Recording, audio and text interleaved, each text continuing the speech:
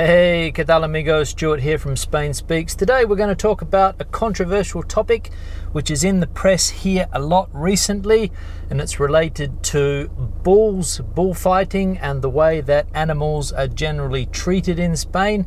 So that's what we'll be talking about today. Now, before we go any further with this vlog, I'll just say that I do not condone animal cruelty in any way, shape or form. So if anybody interprets my words otherwise, I'm going to set the record straight from the beginning. Now, as I said, this topic is really in the press here a lot recently because of a certain festival that takes place in the north of Spain every year, which is called El Toro de la Vega. Basically, what happens in this festival is that a bull is set free in the town, and hundreds of people with spears or lances chase the bull, spearing it, lancing it, until it eventually, keels over and dies. Animal rights protesters have, for the last, I don't know how many years, been going to this place and trying to stop this event from taking place.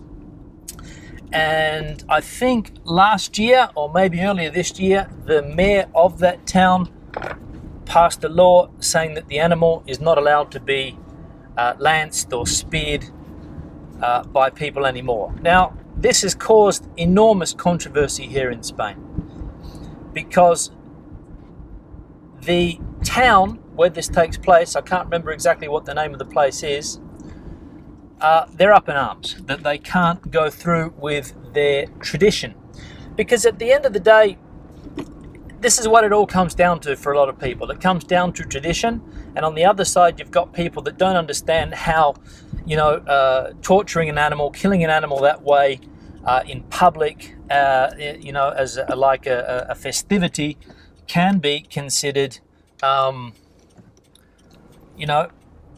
something to do in the year 2016. And this is where these animal rights protesters are getting their voice across and, making a lot of governments take action with regard to this. Now, about this topic, I will say that I have never been to a bullfight, but we need to separate what is the professional spectacle of bullfighting and what happens in some of the smaller towns or villages in Spain.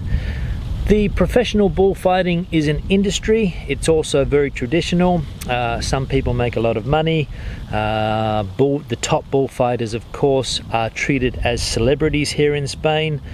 There was a case on TV the other day of a young boy, 12-year-old boy, who was banned from participating in a bullfight because he was too young.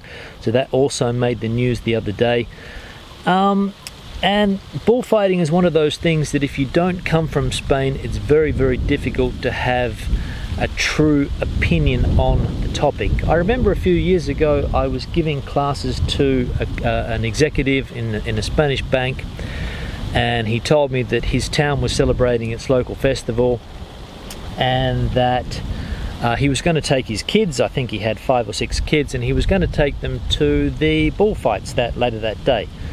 And I sort of questioned it a little bit, why would you be taking your kids, blah, blah, blah. And he said that if you're not from Spain, you can't understand what bulls mean to us. Now, I didn't really understand what he meant by that, but I got the impression that it's something that if you grow up going to bullfights or seeing bulls at your local fair or festival every year, it's just something that becomes a tradition or part of your culture. And again, if you come to Spain when you're 25 like I did, you haven't grown up with that type of thing. You haven't grown up with what bulls mean, and really I can't understand what it means to him, and I'm sure that he can't understand my point of view either. So more or less that's something that you need to keep in mind as well.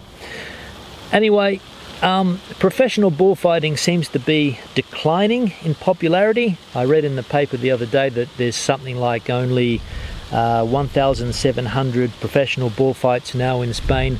But it's the non-professional bullfights, or not even really bullfights, it's just that bulls are featured in local festivals where people run around with them. I've even seen videos that they stick these things on their horns, you know, those they're not firecrackers, but they're like sparklers.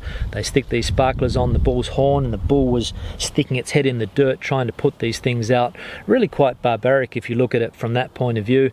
And then again, the other day I saw a video where in a small town, I think it was in somewhere in the Madrid province, this little bull was being slaughtered by 3 or 4 people, and there were children and people in the audience screaming, kill it, kill it, kill it.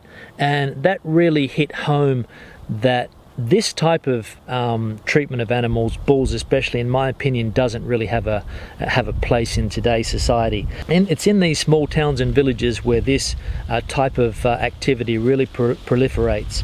For example, I think there's 16,000 non-professional bull events in Spain. 16,000. So there's 1,700 professional bullfighting events, and there's 16,000 non-professional ones. And it's in the non-professional ones where the bulls obviously are treated sometimes badly and with absolutely no professional aspect to it at all. But one of the things you will see here is that Spanish people are still very passionate when it comes to bullfighting, or at least a lot of people are.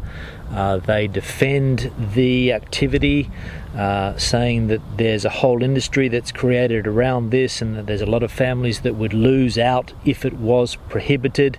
It has been prohibited I know that in Barcelona, for example, it has been banned. Also in the town that I live, it's been banned now for a number of years. And really, I don't think anybody misses it. If you want to go and see a bullfight, you can just go to another local town. Every local town seems to have a bullfighting ring in some shape or form, and if they don't have one, they bring in these portable ones. So it is quite a popular event, and as I said before, there are people that do make money from this industry.